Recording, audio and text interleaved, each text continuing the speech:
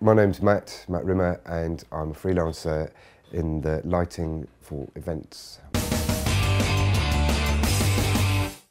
One of the more memorable jobs is Prince William's 25th birthday party, which is at Windsor Castle. And after the build, we're there for the job.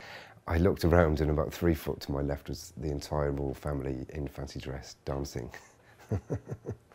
I wanted to pursue a career in lighting because I saw people working with the kit, and I thought that it looked just really interesting, and that's something I really want to do for a living. And so found myself work at the very bottom, learning the kit, cleaning the kit, and worked my way up to the point where I could become freelance. Typical working day is starts by finding where I'm working, because it's more often than not a different place, most days. So that's quite exciting to begin with. You go to a new place, and it's always long, 12 hours kind of thing, or longer.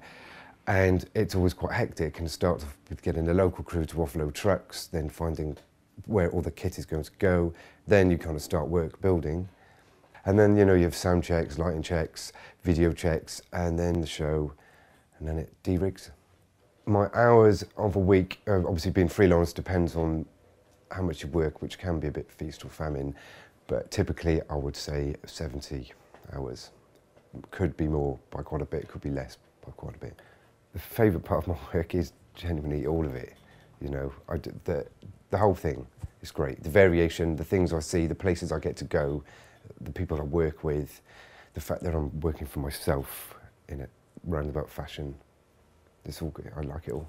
In my industry, yes, you use maths quite a lot to determine how much electricity you're pulling down an individual circuit, and we can have hundreds on a job, and it's all three-phase power, and it needs to be balanced over the phases, and each channel needs to not be overloaded, so you need to work out from the fixture pull the total on each line. And then also we have a signalling system called DMX512, which runs from lighting desks through to fixtures, and each fixture has an individual address, and so you need to be on top of that with your maths as well.